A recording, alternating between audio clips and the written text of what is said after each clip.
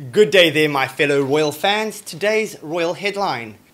A new statue of Princess Diana will be unveiled at Kensington Palace in London on Thursday. The day would have been Princess Diana's 60th birthday.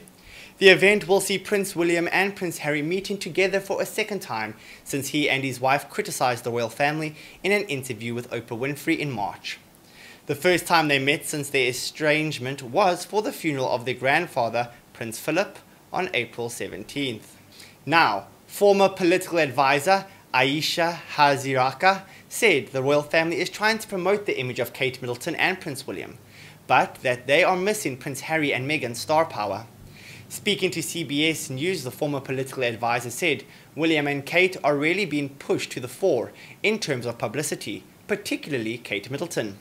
I think what the PR machine behind the royal family is trying to do is turn William and Kate into the new Meghan and Harry. They're trying to make them a bit sort of rock star-like. She also spoke about how difficult it is for Prince Harry to return to the UK. She said, "Oh, it's incredibly difficult. They are like pariahs in this country." Miss Haziraka said the royal family has been damaged by the claims of racism. She added, "There's a lot of younger people, a lot of people in black and Asian communities that look at that.